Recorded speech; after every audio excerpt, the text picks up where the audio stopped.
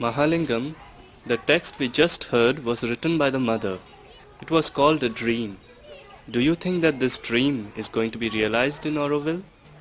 See, dream, it was a dream, but the dream of the divine consciousness. So it is going to be. There is no doubt about it. But we are taking the very first steps only now. Auroville is named after Sri Aurobindo, the great revolutionary seer of modern India. Sri Aurobindo is so many things, and he has been so many things in his lifetime.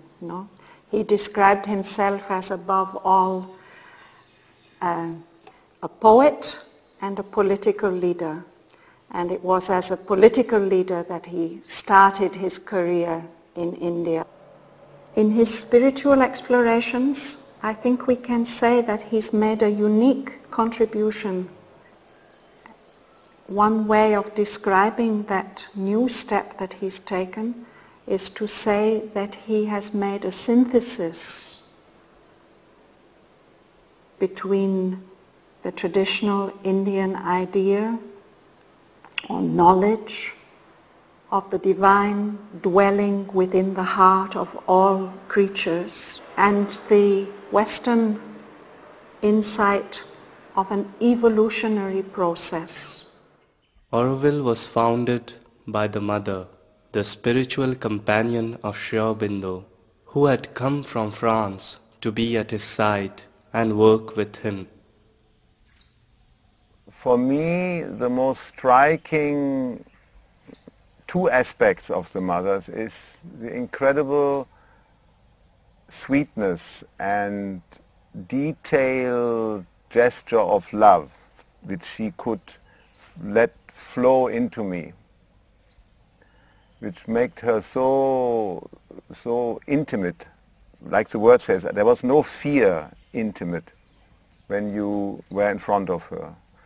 And the other one, really a sense of a dimension beyond our concept, when she was in her full majesty, as it were.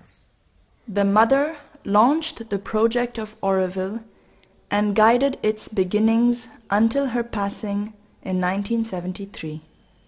For me, the most direct and concrete experience is when she was talking about Auroville.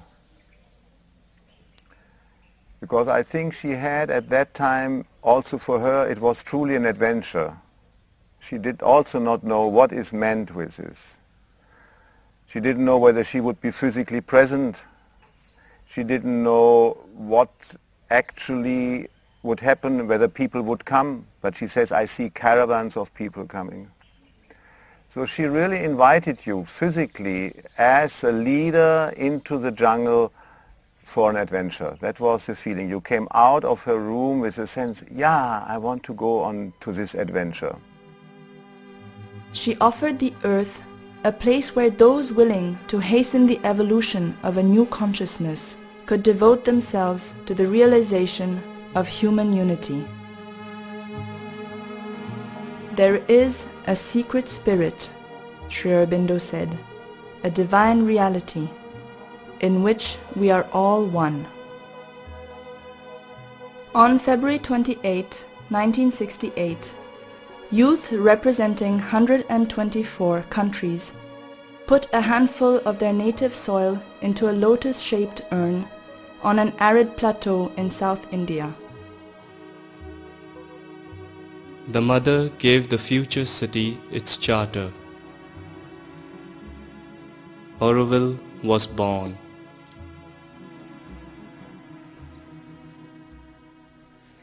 The most incredible thing, it was the physical presence of mother, because we could go to see her, we could ask her. In 1972, work started on the Matri Mandir.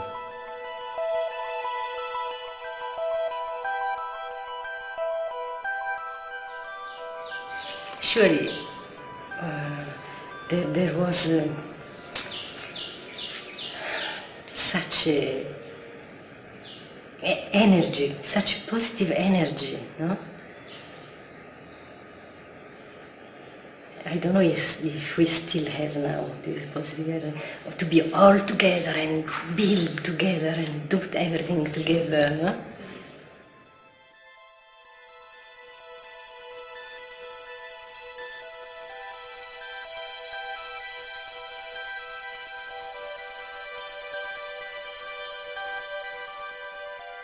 The Matrimandir is a place, Mother said, for trying to find one's consciousness. Over the past 35 years, inspired by the Charter and eager to translate the dream into reality, people from all over the world have been drawn to this land.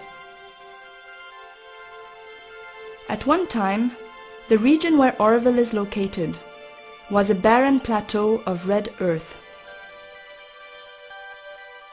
But now, more than 2 million trees and massive erosion control have transformed the land. In Auroville altogether, a lot of soil and water conservation has been done over the years, and less water travels to the sea, and the canyons are silting up and trees are coming in them.